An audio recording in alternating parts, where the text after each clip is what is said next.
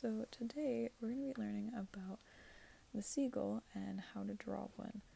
Now the seagull is the Utah state bird because when the settlers first came to Utah, there were a bunch of locusts that were eating their crops, but then the seagulls came and ate them, and so the settlers were able to survive.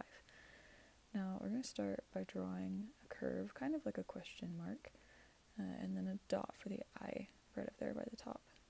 And we're going to come in and draw the beak with a nice curve, and you come in the bottom and almost fill it, but not quite. And you'll come back to that line and close it. And you'll come down and draw the body with a nice little curve, and come up to the back and draw almost something like a leaf for the wing, and come back down to the belly and just bring that up to meet the wing. And you'll draw these two lines for the tail, and then join them in the middle with a W kind of shape. And you'll come down for the legs and draw 4 lines that are at an angle, like so.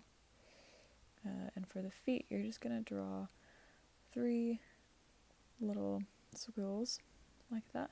So 1, 2, 3, and that's it. And then you can draw your land and some little birds back here in the back. And there's your seagull.